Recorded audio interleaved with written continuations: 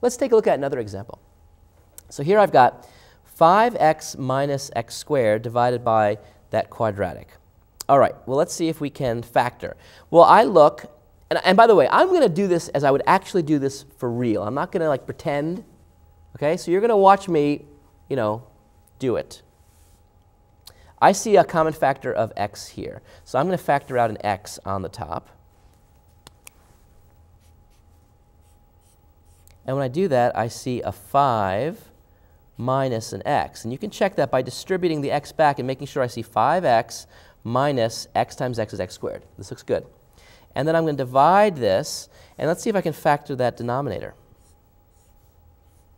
Well, I'm going to put an x here and x here. I see a negative sign in this spot. That means I'm going to have opposite signs here. I need a product of negative 20, and when I subtract, I get a negative 1. So 5 and 4 sound good. I want to make it negative, so I'll put the bigger one here, 5 and 4.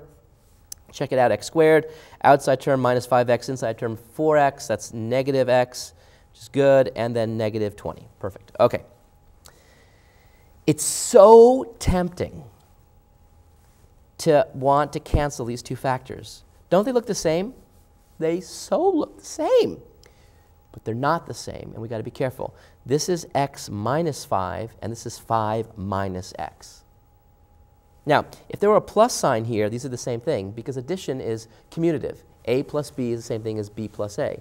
But subtraction, as you know, makes a big difference. Do I take 5 minus 3 or 3 minus 5? I get different answers. They'll be off by a negative sign.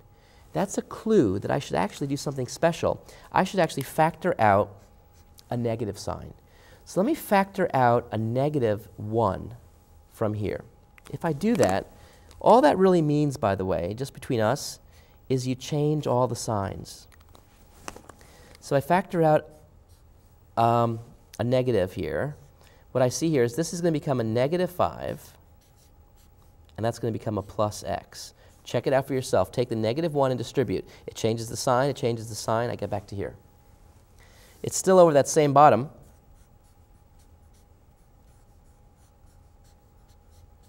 And maybe to show detail, let me do one more step here. So I've got the negative 1 times x. And here, let me just rewrite this, because since it is an addition, I can write it any order I want. So I'll write x minus 5. And now we can see that I have a common factor in the numerator and denominator of x minus 5. It's a common factor, so I can cancel, simplify. And so what am I left with? I'm left with just the numerator of negative x, negative 1 times x, which is negative x, divided by x plus 4. However, there are values that aren't allowed. And what are the values? X cannot equal what numbers? Well, we can see that the denominator here can't be 0, so therefore x cannot equal negative 4. But what else? Remember, the original one had this factor, and that can't be 0 either. So x can't equal 5, because that's when x minus 5 equals 0. Now you might say, now wait a minute, this is crazy, because I can plug in 5 into here, nothing goes wrong. That's true. But if you want that to actually equal the original thing, notice that you can't plug in 5 down here, because then you get a 0 in the denominator. So to make sure this really is an equality, we have to actually not permit either of these values, negative 4 or 5. Now, we can actually check our answer by actually putting this into a calculator, typing this expression into a calculator, and creating a table, different values of x, and then we can actually see what this expression will yield. And if we do that, let's just check it out. I'll put it up here. Now notice something interesting. You see that thing that's interesting? Look what happens. See, you are actually smarter than a graphing calculator, which is not a big piece of news, but you should feel really proud about that.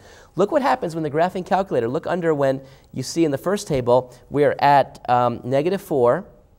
Look what happens. It gives us an error.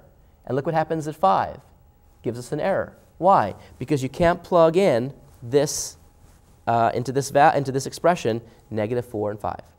So you can actually absolutely see that when you look at this value, they actually correspond. They actually are equal. You can see it right there.